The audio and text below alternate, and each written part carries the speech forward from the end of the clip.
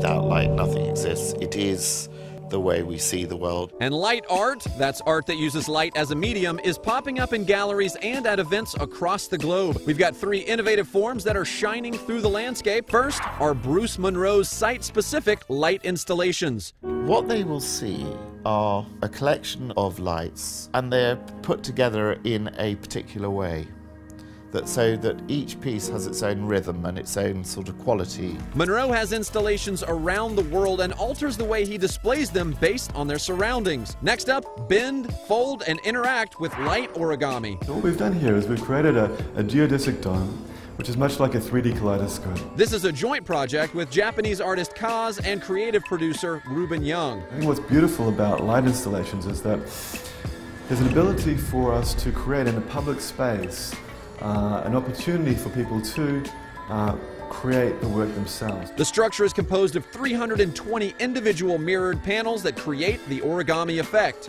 People actually create the work as they enter into the space. So what they're wearing and how they move in the space will change the experience of the artwork. And last, if you want to try light art on your own, try light graffiti or light painting. Chances are you've seen photos like these on the internet, and they're not as difficult to pull off as they seem. Here's how. You'll need a steady platform for your camera, like a tripod. Then you've got to have a bright light source. Even your phone could work. And last but not least, it's got to be dark.